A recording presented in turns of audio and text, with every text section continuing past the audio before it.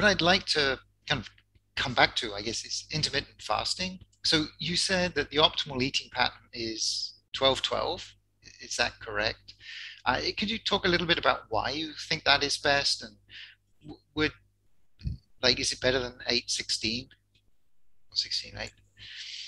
Yeah, better. Yes, for certain things is better. Again, we're looking at how do you make somebody live to 110 healthy.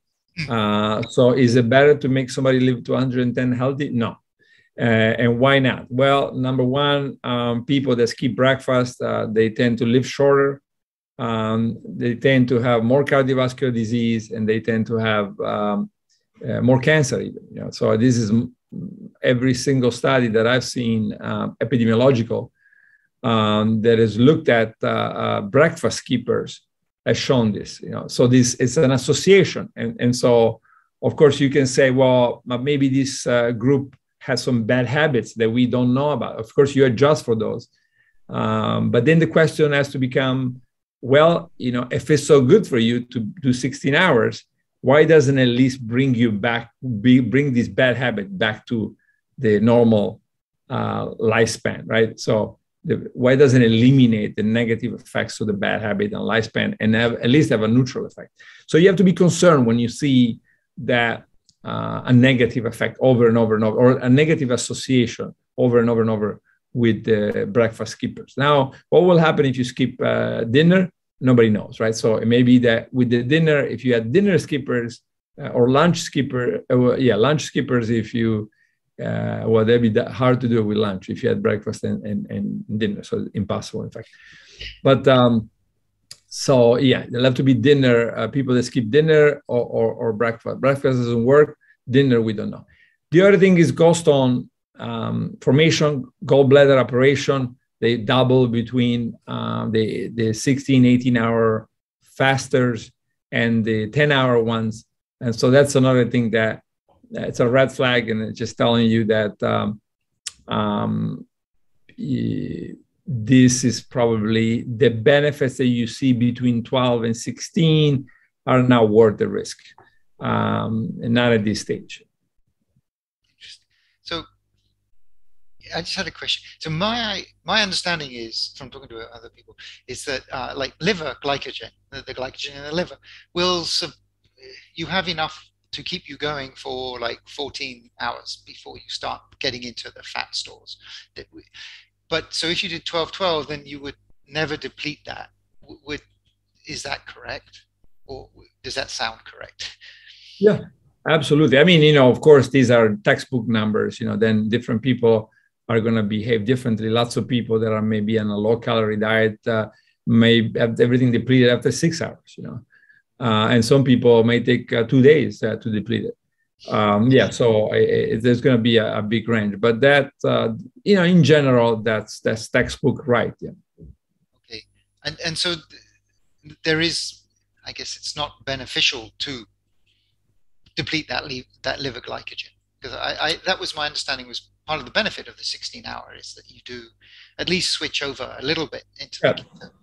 Yeah, it could be part of the benefit. It could also be part of the reason why breakfast skippers in general live shorter, right? So what if that depletion of glycogen eventually put a burden on the heart with fatty acid metabolism, and that's why you see cardiovascular disease increase in those in that population, right? So this is especially the North America and the Americans, the number one killer is cardiovascular disease.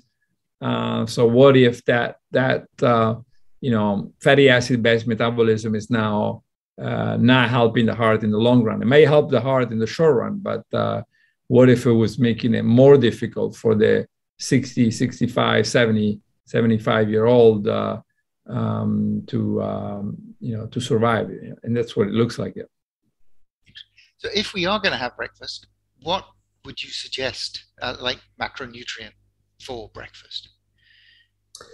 I think that first of all, I suggest that each person finds a breakfast that they can actually like and keep. If you don't like it, you can't keep it. It's just probably worse than better to not change in the first place. And yeah, then I think that people need to look at a pescatarian diet as much as possible.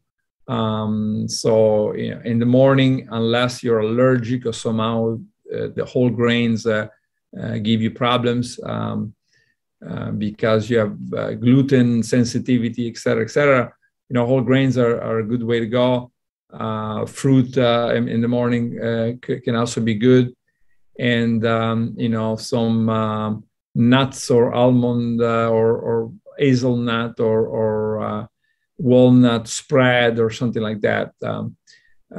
Yeah, so those are just some ideas. It could be, some people may have yogurt and that's fine. And some people may have, some people may like vegetables for breakfast, and I know most people don't, but some people do. Of course, people and eggs, it's perfectly fine. I mean, but unless you have cholesterol issues and eggs affect your cholesterol, probably 3 eggs a week or so are, so somebody could say, use it in the morning and maybe have every other day 1 egg for breakfast, and plus the other things that I've been describing. During the eating window, so we have 12 hours to eat, is like eating frequently, or like eat like once at the beginning and once at the end? Is there any trade-off there? Yeah, I think that eating frequently, if somebody's got normal weight or is underweight, there's nothing wrong with eating frequently.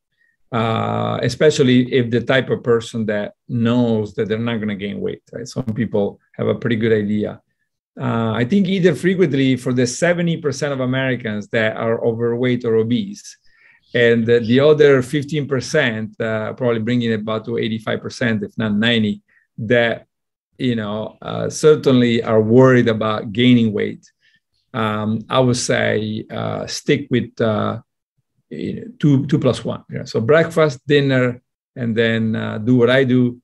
Either skip lunch completely. I have a coffee for lunch, or have, let's say, 100-calorie healthy, and that's the best, I will say, better than what I do. But I just have an easier time just having a tall coffee for lunch, and that's what I've been doing for 20 years. But I only do it periodically, right? So, and that might not be a bad idea, right? So let's say in the summer, I spend lots of time in Europe. I tend to have the 3 meals a day plus a snack. But when I come back to the US, I usually go Monday through Friday without lunch and just a coffee. And then Saturday and Sunday, I have the 3 meals plus a snack, right? So, and that works very well. And now this is, in fact, what we're going to test clinically in Southern Italy, starting hopefully in January. We're going to put all these things together and test the fasting mimicking diet against all these 12 hours pescatarian diet and skipping a meal, et cetera, is a program. And so we'll see what happens. But we already have lots of data, I should say, on about 200 patients that are being followed by our clinics, showing that it works very well. So we already know it works, but we need to formally test it, and we'll see what happens.